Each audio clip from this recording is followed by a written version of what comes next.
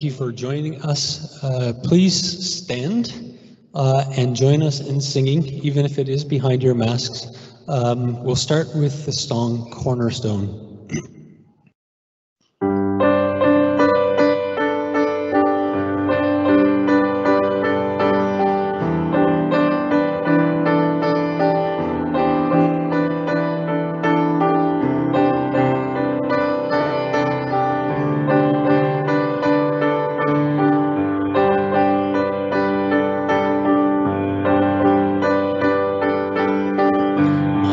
Is built on nothing less than Jesus' blood and righteousness.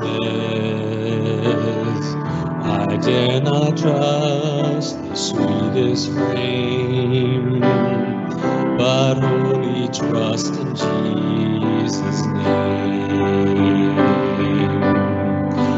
Christ alone, cornerstone, weak made strong in the Savior's love through the storm. He is Lord, Lord of all.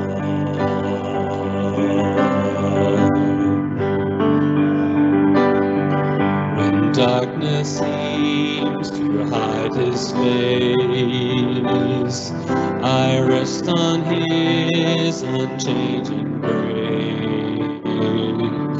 In every high and stormy gale, my anchor holds within the veil. My anchor holds within the veil. Christ alone, cornerstone, weak made strong in the Savior's love through the storm. He is Lord, Lord of all.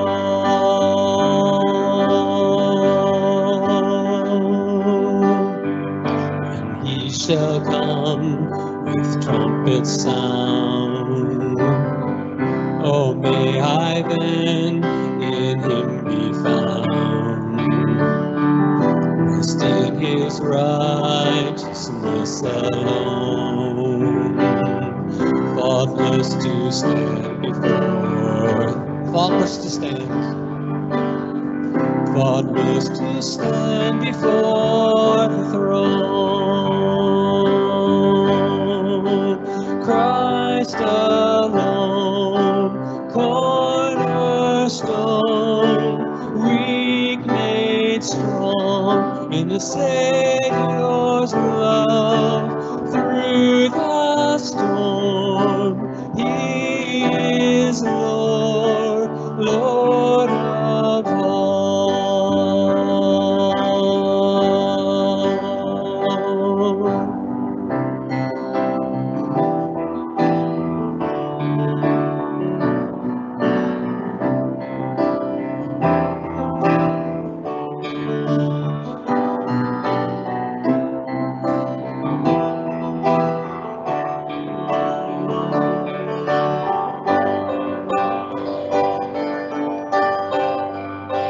Christ alone, cornerstone, weak made strong in the Savior's love through the storm. He is Lord, Lord of all. Christ alone, Christ alone, cornerstone, weak made strong in the Savior's love through the storm. He is Lord, Lord of all.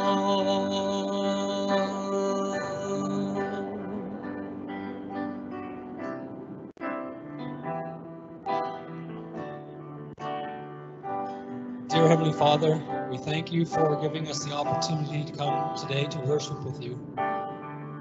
We thank you for the beautiful weather, the life that we see after winter, and just the beauty of the nature that you provide around us. We thank you that you are a loving Savior. We thank you that you provide all of our needs, even in the midst of difficult times. We thank you that you are our Savior and our God. We pray that you'll just be with us during this time of worship. We pray that you will be with Conrad also as he brings the word to us, as we study this book of Romans that has so much to offer and so much knowledge to provide to us. Be with this time of worship, this time when we gather around you in corporate worship together. In your name, amen.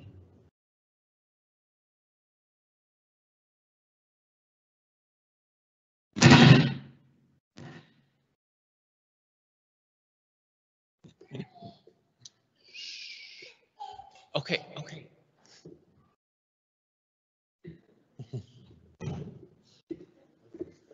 Sorry, visitor up here, because she won't stay seated without me, apparently. It's great to see everybody on this beautiful Mother's Day. It's wonderful to have you guys here today. Just a quick update to begin with Pastor Eric, because there were some updates this week. Kim's father has passed away. I believe he died last Sunday after our church, because they're later than we are. But just appreciate prayers for their family now, because it is a tough time and they have a lot of considerations to think of with that. So I do ask that you just continue to pray for them. But other than that, do we have any new visitors here who are here today? Because a tradition of ours is to welcome any new visitors that are here. So is there any new faces? We'd love to meet you. Ah, yes. If you guys wouldn't mind standing, we'd love to meet you. And just, you can tell us your name and where you're from. Victor from Kenya. Stephanie from Germany. Nice to meet you guys. Well, afterwards, we will have fellowship outside. So we encourage you to join that, because we'd love to talk to you and just get to know you a little better. But other than that, just a few standard announcements that you've heard. We continue to have things online that we can do. Even though we don't have a lot we can do in person at the moment, we still have our discipleship groups, Bible studies, prayer groups that I encourage you to join, because that is a great way to stay connected during this time, since we're not gathering like we normally would during the week, most of us. But also, just a couple things I want to draw attention to is we do have two people who are going to be leaving today. I believe this is their last Sunday. Max, if you don't mind standing, I know this is going to be your last Sunday. Max has been living over in Lund, studying there, and even through Corona, as difficult as it can be to cross borders in these times, he's continued to make it a point to come, and it's been great to get to know him a bit, and we're thankful for his fellowship here. But also Gurley, and true to form, Gurley is not in here right now because she's outside serving with the kids, I think, some of the kids that are out there. So I encourage you just to say goodbyes and pray for Max, pray for Gurley, talk to them afterwards, because we are going to miss them greatly. Their presence will be missed, but we're thankful, Max, that you were here this past year, and we just pray that the Lord may bless you on all your new endeavors. But also, because it is Mother's Day, I would like to just ask, if you're a mother, would you stand, and so we could acknowledge you? All the mothers in here? Wonderful, wonderful. Well, on behalf of your children and your husbands, I just want to say thank you for all that you do. As a father, I know that without a mother, I don't think I would survive parenting. So I just am thankful for you. I know some of your kids, those who are younger, and I know what wonderful parents you are and all that how you've poured into your kids. And we just are thankful for you and how you live out the gospel in your life. May I just pray for you while you stay standing? Father, we thank you for mothers. We thank you for the gift of motherhood. Without a mother, Lord, we know that none of us would be here. And we just pray, Lord, for your blessing upon their lives. We know how much mothers give for their children, how much they go without. And we ask, Father, that your grace might fill them and empower them, Father, to serve in the capacities that you've granted them. Lord, we are thankful for them, we love them, and we pray that in this day that they will know the depth of the love that their husbands have for them, that their children have for them. And help us, Father, to demonstrate our thankfulness in tangible ways to these who give us so much. And we also pray, Father, for Gurley and Max as they go, that you might be with them, Father. Bless them as they leave this place. We've been so thankful to have them here at FIBC. Yet we pray, Lord, that your Spirit would guide them and lead them from here on out. In Jesus' name, amen.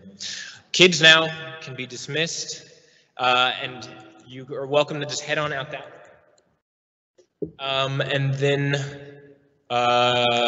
Christian is going to come up and give us an update on New Song.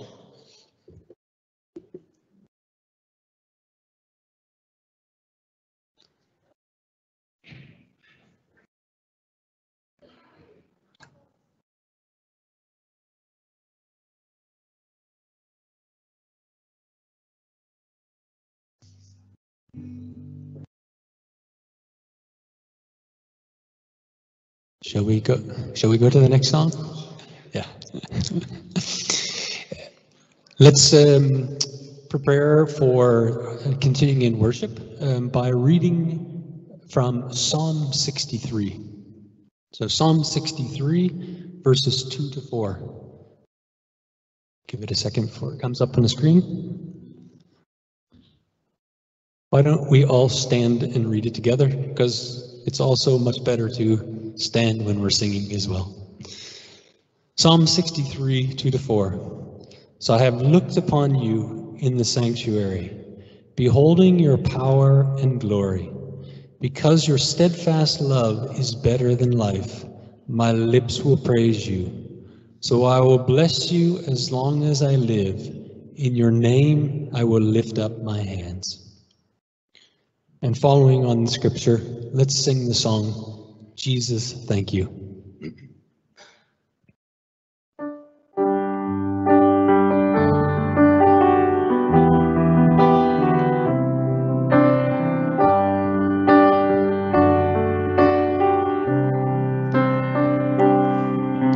The mystery of the cross I cannot comprehend, the agonies of Calvary.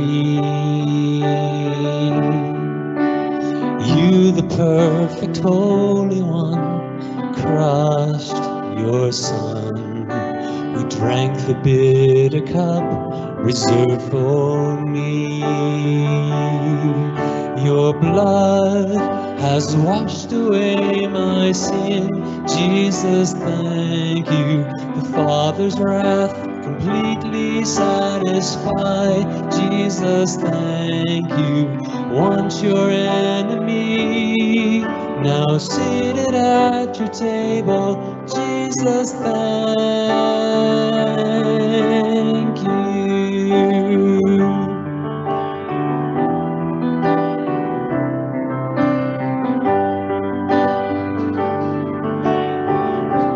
By your perfect sacrifice, by your perfect sacrifice, I've been brought near. Your enemy you made your friend, pouring out the riches of your glorious grace. Your mercy and your kindness know no end. Your blood has washed away my sin. Jesus, thank you. The Father's wrath completely satisfied. Jesus, thank you. Once your enemy, now seated at your table. Jesus, thank you.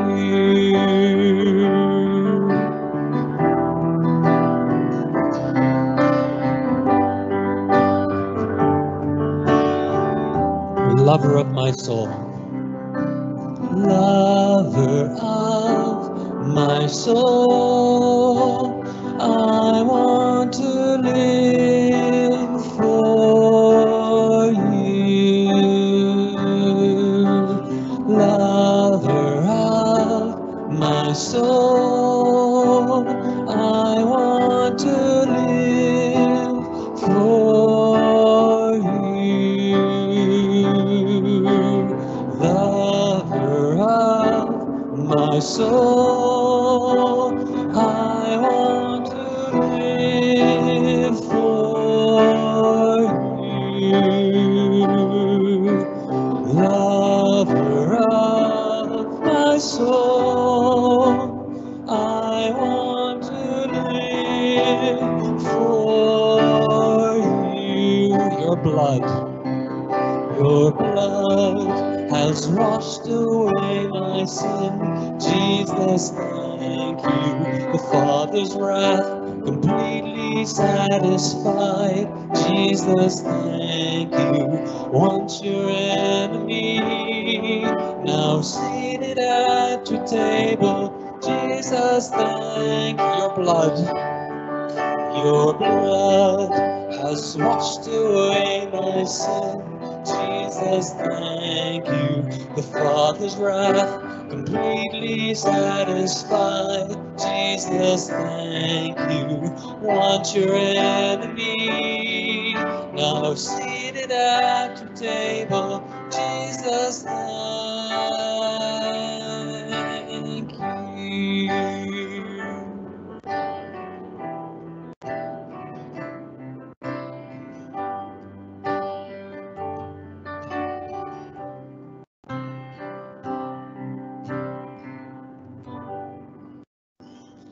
Thank you. You may be seated. Now we'll do our new song update. But if you've been here for a while, you're familiar that we've been partnering with Christian to plant an international Danish-speaking church for those who see themselves in Copenhagen and Denmark long term. So Christian, why don't you tell us a little bit about what you've been doing recently? Yes, thank you. I make all the annoying Facebook posts, so just be good to get up here and get face to face. So yeah, we've been kind of doing this in the Corona times, which must be a work of the Lord, because that's not maybe the most intuitive time to start a church, but it's been really good. We've been kind of going through some kind of core values of who we are and talking about how to grow in Christ kind of in the meantime.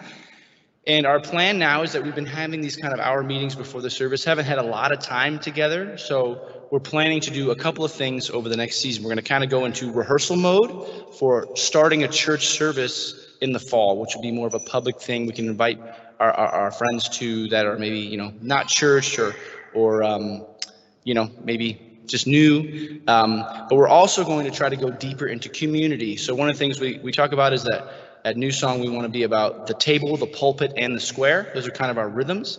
And so we're going to start doing church from the table during this time. We're going to have kind of a house fellowship gatherings once a month, and then we're going to practice kind of doing church from the pulpit once a month as well. So still 2 times a month. And then we're also going to potentially add some more of a outreach church in the square. So table, church from the table, church from the pulpit, church in the square. Those are kind of the rhythms we're exploring now, but it's kind of a time where we're going to be getting to know each other more. As you guys all know, FIBC too, we've been really limited in how much we can really eat together and just be together. So when we gather in our homes once a month, we're going to have a lunch afterwards, and it's being a great time to kind of just get to know each other and fellowship. And so that's that. We've got a good kind of regular team now. We feel really good about that, of people that are kind of with us regularly and committed. And the next question is, how do we kind of take that next step to kind of go public with the church? So we're so thankful for Conrad, for Pastor Eric, for the support of the council. To really have a mother church is such an amazing blessing. Many church planters don't have that. So we just want to say thank you to FIBC. Please keep praying for us. This is a big part of what we're doing as a church in terms of outreach right now. So please lift us up. And it does require a lot of perseverance. It's not easy. It's not for the faint of heart to plant a church at all, especially in Copenhagen. And so So thank you for your support and your prayers, and just come talk to myself, talk to Stephanie. If you have any questions, or if you think there might be someone that you could invite, might be a good fit, feel free to share our Facebook posts or whatever. So thank you so much, and worship well. Christian, mind if we just pray for you real quick? Yeah, absolutely. Father, we pray for the work that Christian is doing. We pray, Father, for all those who are seeking to serve you in the city and plant new churches and see the gospel to be known to those, Lord, in this city who do not know you and do not know your saving grace. We pray, Lord, that you would just draw people to this work that Christian is doing, that you, Lord, would be with this church new song, and that you would let it thrive, Father, as you by your Spirit tend to it and grow it and pour out, Lord, blessing and grace upon them. We just pray, Lord, for Christian, that you would grant him, Lord, to be just continue to be a faithful leader. And we've been so blessed, Lord, by his service here and his preaching. And Lord, we just are looking forward to seeing that also just continue on in this new body of believers that we are praying that you would create here. And we pray these things in Jesus' name. Amen. Amen. Thanks. Well, if you have your Bibles, you are welcome to turn to Romans chapter 2, verse 6 with me. And before I move on, just I didn't mention this in the announcement for the mothers, but if you are a mother, we do have roses for you in the back. So we would normally pass those out. Because of Corona times, we're just not passing many things out now for obvious reasons. But if you're a mother, you're welcome to take a rose. That is our gift to you, to say thank you for all you do, because you are valued, and we know that your work is indispensable. So if you're in Romans chapter 2, verse 6, that's where we'll be beginning. Let me read that for us today. In it, Paul writes, "He will render to each one according to his works. To those who by patience and well-doing seek for glory and honor and immortality, he will give eternal life. But for those who are self-seeking and do not obey the truth, but obey unrighteousness, there will be wrath and fury. But there will be tribulation and distress for every human being who does evil, the Jew first and also the Greek, but glory and honor and peace for everyone who does good, the Jew first and also the Greek, for God shows no partiality." Let me pray for us. Father, we thank you for your word. Lord, we know that these are words, Lord, that do not sound very pleasant on Western modern ears. But we ask, Lord, that we would faithfully and humbly submit ourselves to your truth and recognize who you are and what you have ordained to take place. And we pray, Lord, that as we preach from your word today, that you would grant your truth to go forth, Lord, and to bear fruit, Lord, so that we ourselves may bear fruit as this passage speaks about. May you be glorified, Father, and we just ask that your name would be exalted in all that we do. For we are here for no other name but to see Jesus Christ magnified, to know him, and to follow him in all that we do. In Jesus' name, amen. Well, there's a document called the Didache, and it's one of the earliest Christian documents that was used for discipling new believers before they would present themselves for baptism in the early church. And in that document, the first thing it says is there are two ways, one of life and one of death. And there is a great difference between these two ways. That's a striking introduction for a book about discipleship, because it defines the choice that stands before every person. Either we walk the path of life with God, or we walk the path of death in opposition to him. And it's not as if there's a few similarities in these ways, and between these two, there's not crossover, but they are absolutely and utterly distinct. They're not comparable because these two ways are the difference between life and death, as the Didache says, or as Scripture also says, between light and darkness, truth and lies, good and evil, holiness and sin, faith and faithlessness. There is only these two roads. There is not a third for us to take. And that's not reductionistic. That is the gospel. Jesus said there is a wide gate to destruction and a narrow gate to life. Entering the gate of life through Christ culminates in partaking in God's own life.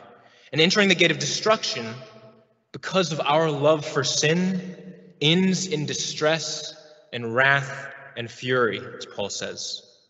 It's these two distinct paths and their end that Paul is drawing our attention to today in this text. Two ways. One that shepherds us into eternal life, and another that drags us into destruction. And what I want us to consider today is three things in connection to what Paul's written here. First, I want us to ask the preliminary question, what is the role of faith in this text? Since Paul says God renders his judgment according to our works. So where does faith fit into this judgment? Second, I want to flesh out and bring some clarity to these two different paths that Paul speaks on. One that leads to eternal life and one that leads to destruction. And third, I want to look at verse 11, where Paul says God shows no partiality when judging us. And then following that, I just want to offer two exhortations for us before leaving. But let's begin by turning to the role that faith plays in this text. One of the questions that arises after, I think, a first reading of this is, why is Paul silent on faith? Why does he frame judgment in the context of works and not in the context of faith? Why does he say in verse 6, God will render to each one according to his works, rather than saying God will render to each one according to his faith? It's an interesting distinction. Isn't this the Apostle Paul? This is the man who was called and sent to suffer for the sake of faith among the Gentiles, to see the gospel take root in the hearts of men so they may know Christ. Isn't that the purpose of this great book of Romans, to display God's redeeming grace through faith in Christ?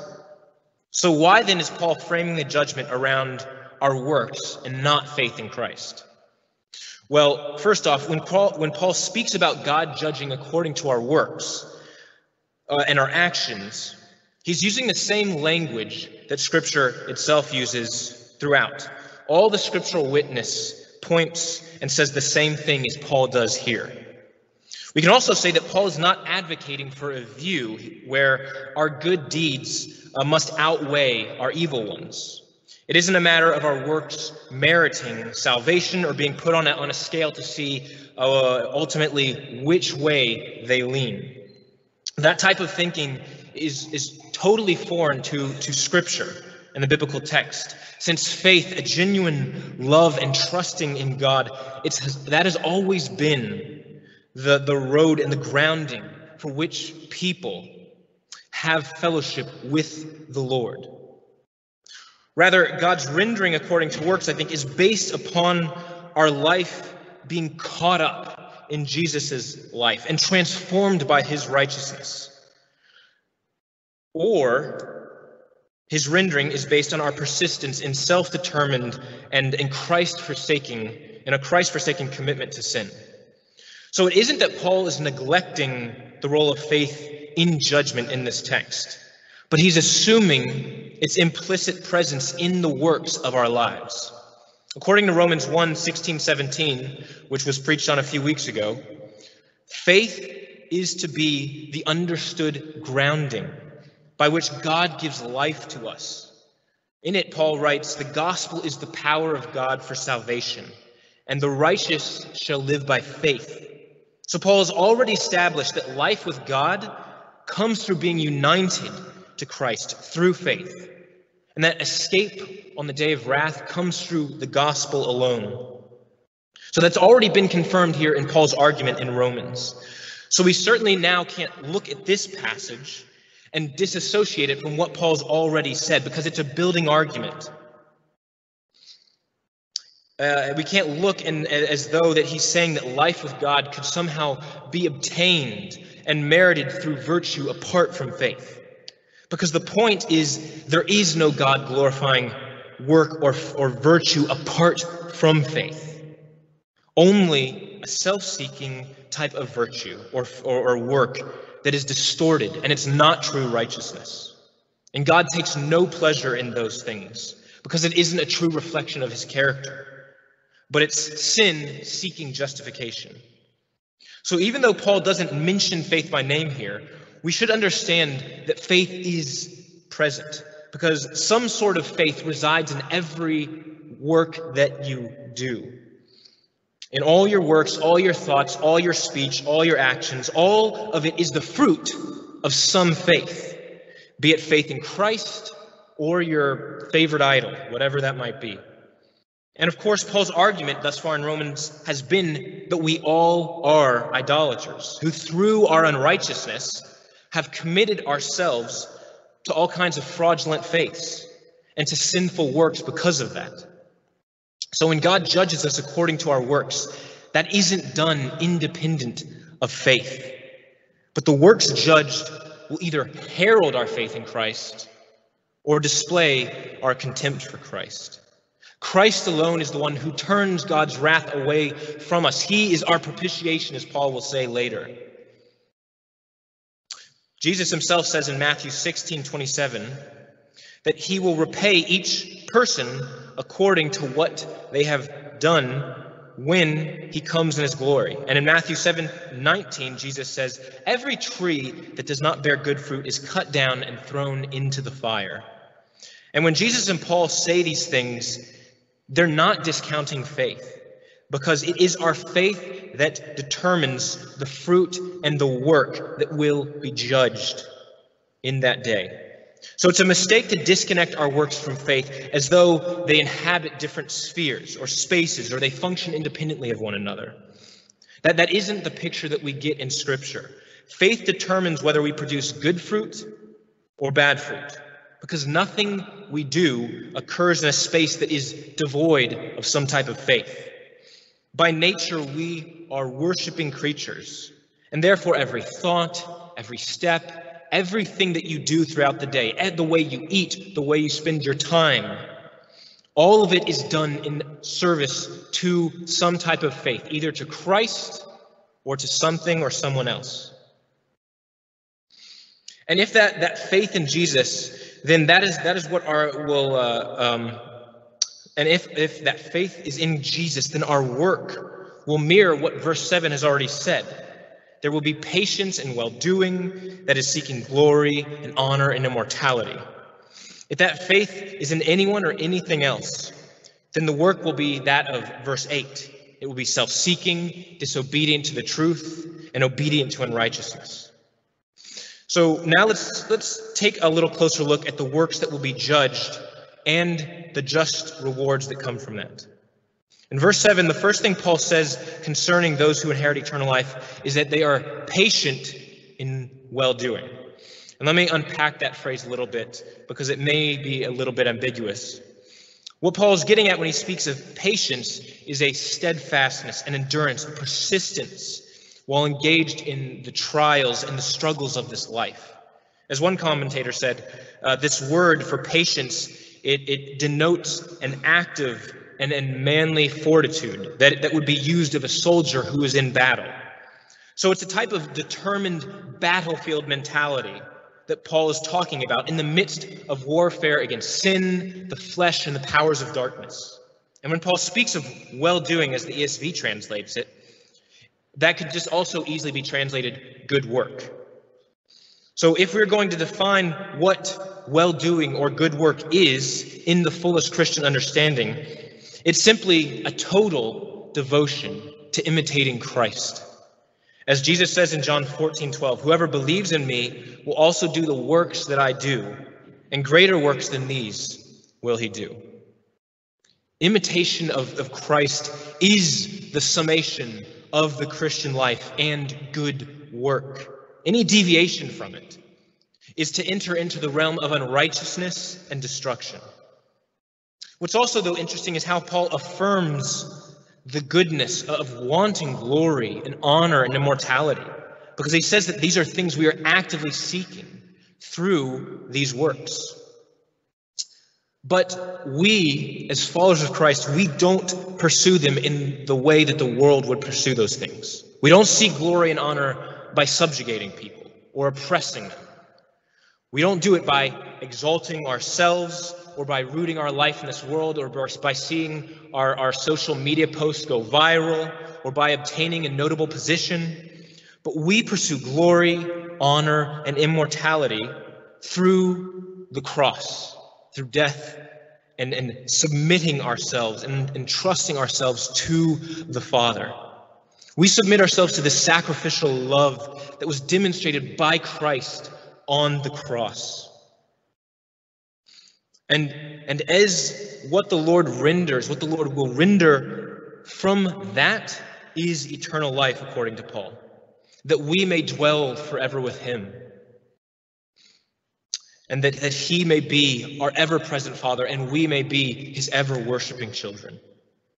And from here, Paul turns to the alternative then, and he starts to describe the path of wrath and fury. And he describes it as self-seeking, a way that rejects the truth and clings to unrighteousness. Unless we forget what Paul has been arguing in the early parts of Romans up until now, this is the natural state of every person because of our inborn sin, which compels us to reject the Father and suppress a knowledge of God. So when we, the readers, get to this point in the text and Paul starts to speak about this self-seeking and disobeying the truth and loving unrighteousness, if we've been paying attention, we need to recognize that verse 8 should stand out to us because it's speaking about us apart from the gospel. Because it's not just presenting an alternative to the gospel, it's describing the natural end that all people are bound for apart from the saving work of Christ. And these verses remind us that apart from God's grace, no one will seek glory. No one will seek immortality. No one will seek true honor that verse 7 outlines for us. Since, as Paul has already said, all have exchanged the glory of the immortal God for fading glory in perishable things. And that is exactly why those who put their trust in lifeless idols will not inherit life, because they've entrusted themselves to lifeless things. And those things have no power to do anything for them. The only power that an idol has is to dehumanize the person who worships it by leading them further away from the God of life and corrupting them so they become less and less like the Father of all glory. And they can walk further and further away from the one whom they were created to know and cherish and worship. But what is this self-seeking and obedience? What does self-seeking and obedience to unrighteousness look like? Well, to begin, it doesn't value Jesus. It takes the gospel lightly. It doesn't magnify Jesus as the greatest treasure and the greatest beauty and our greatest good. He isn't honored as the saving Lord whom we are obliged to serve and to worship and to enjoy and to obey. And here again, I want to turn to the Didache, because there's an interesting passage in it, and I think that it's one of the most comprehensive and yet succinct descriptions of what a life that leads to wrath looks like. In it, the early church wrote, "And the way of death is this. First of all, it is evil and completely cursed. Murders, adulteries, lusts, sexual immoralities, thefts, idolatries, magic arts, sorceries, robberies, false testimonies, hypocrisies, double-heartedness, deceit, pride, malice, self-will, greed, obscene language, jealousy, overconfidence, arrogance, boastfulness, persecutors of good, hating truth, loving a lie, not knowing the reward of righteousness, vigilant not for what is good, but for what is evil, from whom gentleness and patience are far removed, loving vanities, pursuing rewards, not pitying a poor man, not laboring for the oppressed, and not knowing him that made them. murderers of children, destroyers of God's creation, turning away from someone in need, afflicting him that is distressed, advocates of the rich, lawless judges of the poor, utterly sinful. So that's how the early church, in one of its original discipling documents, defined those that reject truth and are obedient to unrighteousness. And this is a comprehensive depiction. And I hope that we all recognize that in that description, we're all guilty. Not one of us reads that and walks away saying, well, I guess I'm good. I'm not pursuing the path of death. That just described all our lives. And we stand condemned under the righteousness of God, because that is a standard that no one abides by. Because instead of walking from those things, we run to those things. As Paul emphasized earlier in chapter 2, none of us may excuse ourselves from being partakers in what would be defined as the way of wrath or the way of death. However, it is precisely out of this death that Christ has saved us. We walked in the depths of darkness, relishing many of that poisoned fruit. All you have to do is think back to the earliest parts of Genesis. But in Christ's sovereign grace, he descends to rescue us, and he brings us into the light of life, where good fruit, where heavenly fruit, where Christ-exalting fruit may flourish in abundance. And no longer are we obedient slaves to unrighteousness destined for wrath, tribulation and distress and fury. But we are those who, through God's grace and the indwelling power of the Spirit, persevere in imitating the love of God and become partakers in his nature and his kingdom through the work of the Spirit in our lives. Without Jesus, this is impossible. As the apostles said, how can anyone be saved? As Jesus said, with man, this is impossible. With God, nothing is impossible. From him, there is freedom from sin, strength for godliness, life everlasting, fellowship with God. But those are not things any single person can do apart from his grace. Now let's look at the final verse in this passage, verse 11, where Paul says, God shows no partiality. And right before that, Paul writes, there will be tribulation and distress for every human being who does evil, the Jew first and also the Greek, but glory and honor and peace for everyone who does good, the Jew first and also the Greek. For God shows no partiality. Now what Paul is doing is assuring us of God's justice here. Because when people hear that God will judge them, as some of us may be here today, inevitably our unrighteousness will naturally be provoked within us to question the validity of that judgment. Can he really do that justly? Does he really have the right? But Paul is saying God is the only just and rightful judge.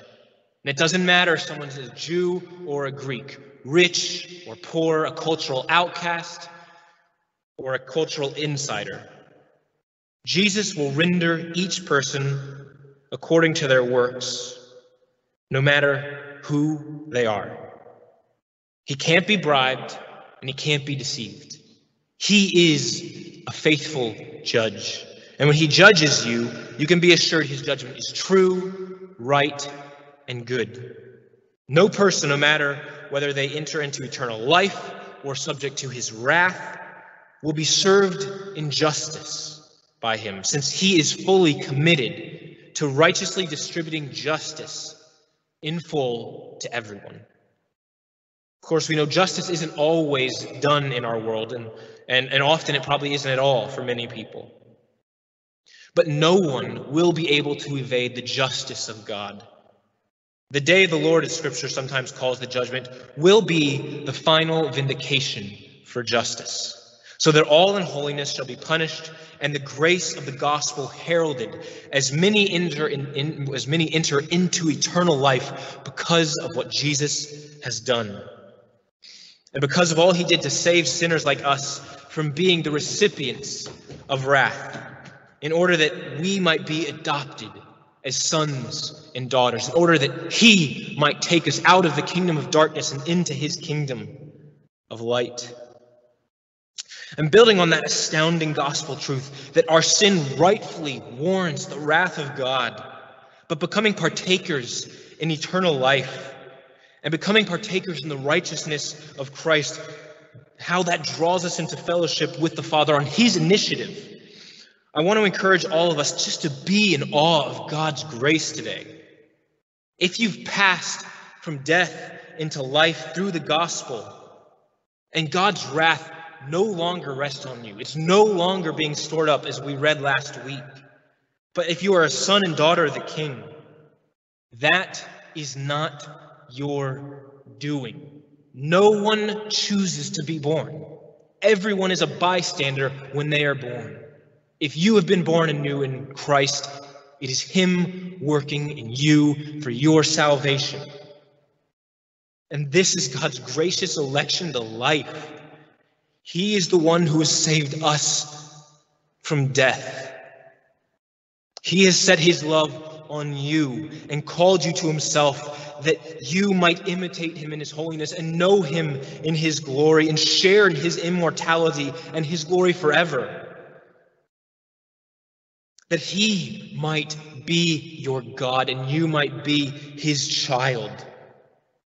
Does that amaze you? Because it is amazing. There is nothing more amazing that you will ever hear, that God has set his love on you, because we don't deserve it. We all are aware of who we are. And him in his holiness. It's an astounding thing. Apart from Jesus, each of us rightfully deserves, on this day that Paul has written about, to be recipients of tribulation and distress. And that might be hard to hear, but it's true. And we all need to acknowledge it, because if we don't recognize it, then our worship will be hindered. If we don't understand what Jesus has saved us from, our worship and our praising of him, our understanding of the gospel, it'll be impaired. It'll be incomplete. And as a pastor of this church, my desire is for all of you to see your worship of God intensified with ever greater devotion, so that your worship isn't cut off at the knees because you don't realize what you've been saved from, that God has given you unmerited grace. You're probably familiar with the phrase, "and they lived happily ever after." It's a beautiful sentiment found in some fantasy stories, I suppose. Don't know which ones, I can't remember. Maybe Shrek said it somewhere. But as we're all aware, that is a far cry from what we experience in this difficult world. Does even a single day end like that? And it's because life under the sun is often mingled with bitterness because of the sin and the unrighteousness that we ourselves have woven into our lives. But one of the amazing things about God's grace is that it makes that sentimental phrase, "happily ever after," absolutely and eternally true for all the people of God. It's not just the ending of a fantasy story, but it's eternal reality for all who've been brought to God through the gospel. However, while I pray that you are in awe of that grace that is demonstrated through the gospel, I also want you to take God's wrath with the utmost seriousness, because it will be a dreadful and terrifying thing for all those who are enemies of Jesus on the day of judgment. We must earnestly desire to see people know Christ so that they may escape God's coming wrath. We can't be merely spectators in this world, but we must be witnesses. To dwell on the severity of God's wrath, let me read a few passages from Scripture, from Isaiah, Matthew, and Revelation. God's own word on the matter. Because I think it's important that we hear these words, because we do not want to forget them. We can't just keep them over there somewhere while we focus on other things here. Because the reality is that your neighbor, these things that we are about to read, your neighbor, your brother, your sister, your parents, these might be true for them if they do not know Jesus as their Savior. Isaiah 66, just a few verses from it. It's written, "For behold, the Lord will come in fire, and his chariots like the whirlwind, to render his anger and fury and his rebuke with flames of fire. For by fire will the Lord enter into judgment, and by his sword with all flesh, and those slain by Yahweh shall be many. And the people of God shall go out and look on the dead bodies of men who have rebelled against God. For their worm shall not die, their fire shall not be quenched, and those slain by Yahweh shall be many. And an abhorrence to all flesh."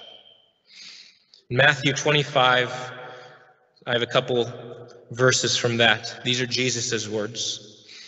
"When the Son of Man comes in his glory, and all the angels with him, then he will sit on his glorious throne. Before him will be gathered all the nations, and he will separate people from one another as a shepherd separates the sheep from the goats. And he will place the sheep on his right, but the goats on the left. Then the king will say to those on his right, 'Come, you who are blessed by my Father, inherit the kingdom prepared for you from the foundation of the world. Then he will say to those on his left, "Depart from me, you cursed, into the eternal fire prepared for the devil and his angels. And these will go away into eternal punishment, but the righteous into eternal life." In Revelation 6, verses 15 to 17, "Then the kings of the earth, and the great ones, and the generals, and the rich, and the powerful, and everyone, slave and free, hid themselves in caves and among the rocks and the mountains, calling to the mountains and rocks, 'Fall on us and hide us from the face of him who is seated on the throne, and from the wrath of the Lamb. For the great day of their wrath has come, and who can stand?'" And then finally, Revelation 20, verses 10 to 15. "And the devil who had deceived them was thrown into the lake of fire and sulfur, where the beast and the false prophet were. And they will be tormented day and night forever and ever. Then I saw a great white throne, and him who was seated on it. From his presence earth and sky fled away, and no place was found for them. And I saw the dead, great and small, standing before the throne. The books were opened. Then another book was opened, which is the book of life. And the dead were judged by what was written in the books, according to what they had done. And the sea gave up the dead who were in it. Death and Hades gave up the dead who were in them, and they were judged, each one of them, according to what they had done. Then death and Hades were thrown into the lake of fire. This is the second death, the lake of fire. And if anyone's name was not found written in the book of life, he was thrown into the lake of fire."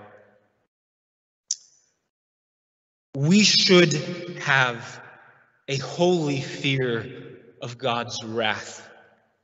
If there's anything to be feared in all creation, it is that. As the author of Hebrews says, it is a fearful thing to fall into the hands of the living God.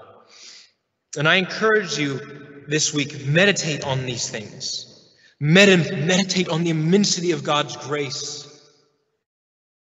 And meditate on the horror of his wrath. Perhaps this week, come back, read Romans 2, verses 6 to 11, or read the end of Isaiah, read Revelation.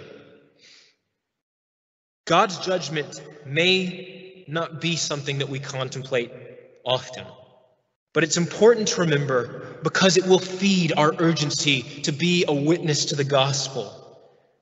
And it will let us truly behold the holiness and the righteousness and the grace of God.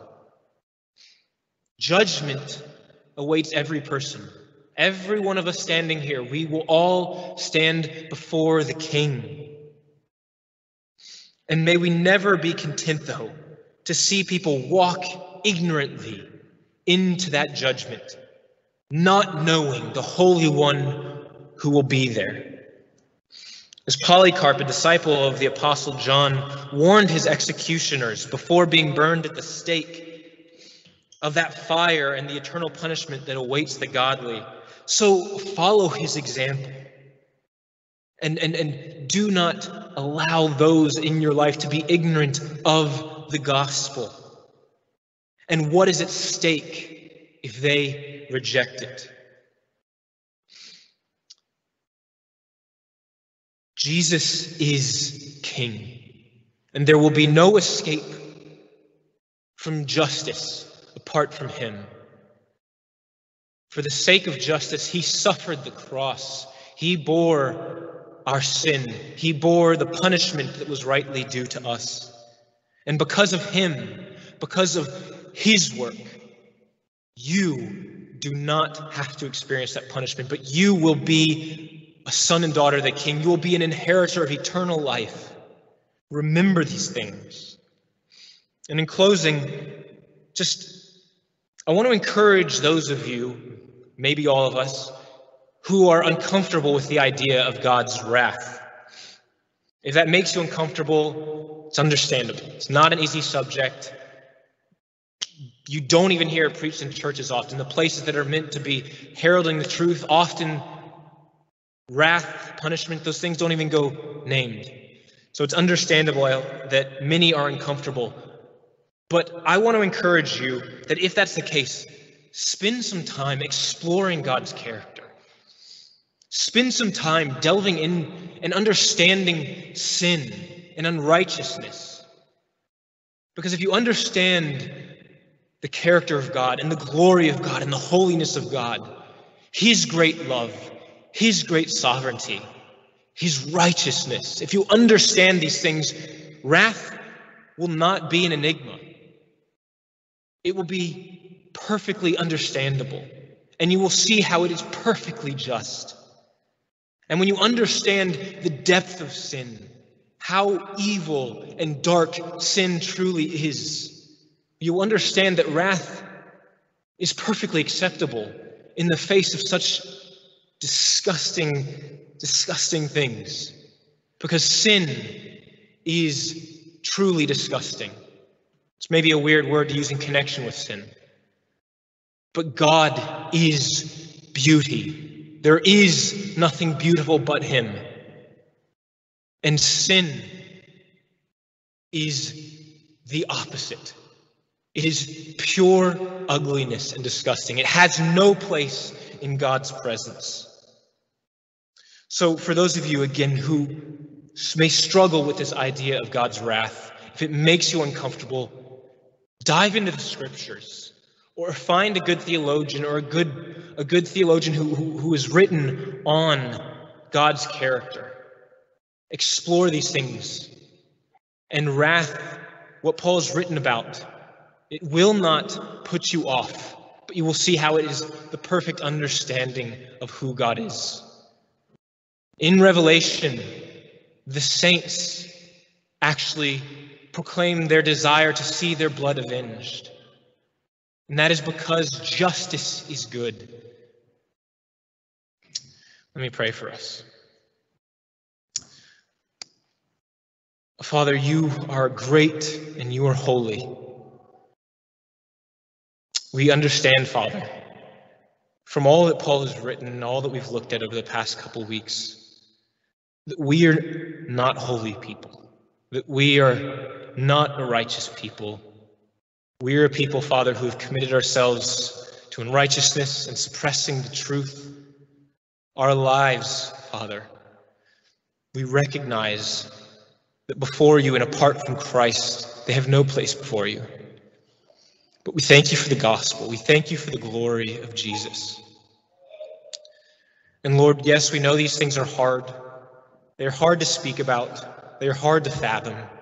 But we ask for your help. Lord, that we would truly abide by what you have said. That we would not reject the truth, Lord, that we would not suppress the truth of your judgment. But may we trust in you and look to you and abide in you forever and ever. May we place all our trust in Jesus, knowing that apart from him, there is no refuge. And as we read in Revelation, those who do not have Jesus to hide in will try to hide under the mountains and the rocks in fear. Yet we praise you, Father, that we have no fear because of Jesus, but can walk into your presence with joy and knowing that we are yours. Glorify your name, Father. Glorify your name. This text reminds us that you are a great and holy God. We pray these things in Jesus' name. Amen.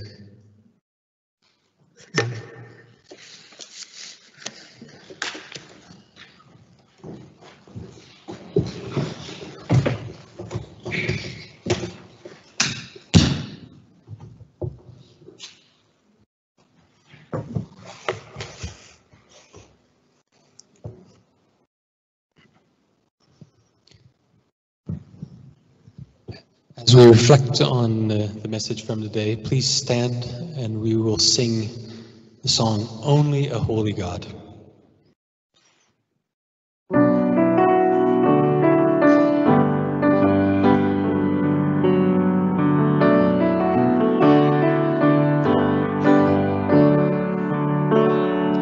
Who else commands all the hosts of heaven? Who else can make every king bow down? Who else can whisper and darkness trembles? Only a holy God. What other beauty demands such praises? What other splendor outshines the sun? What other majesty rules with justice? Only a holy God. Come and behold him, the one and the only. Cry out, sing holy, forever a holy God. Come and worship the holy God.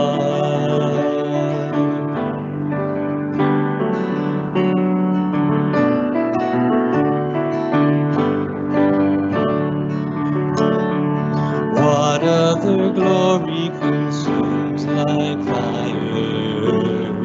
What other power can raise the dead?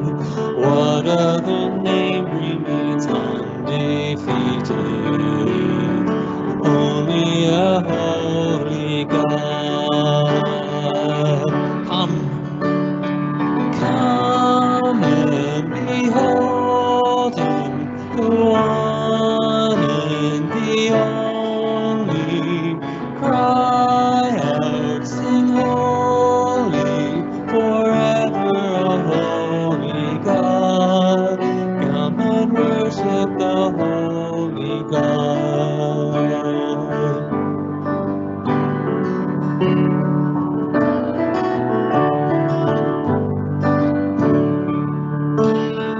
Who else could rescue me from my failing? Who else could offer his only Son?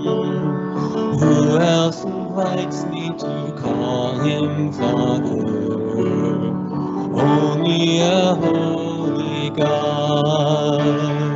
Only a holy God. Come and behold him, the one and the only. Cry out, sing holy, come worship the holy God.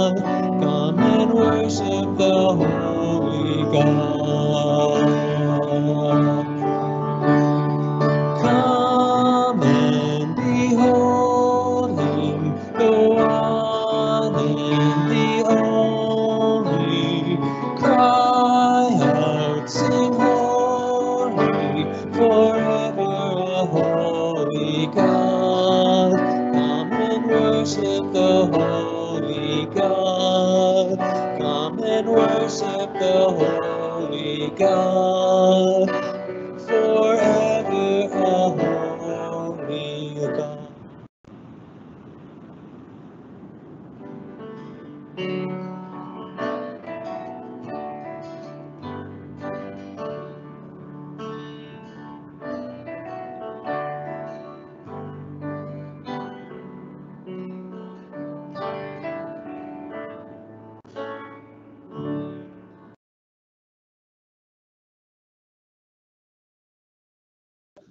Benediction comes from number 6.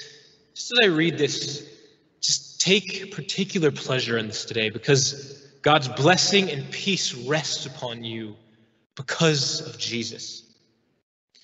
The Lord bless you and keep you. The Lord make his face to shine upon you and be gracious to you.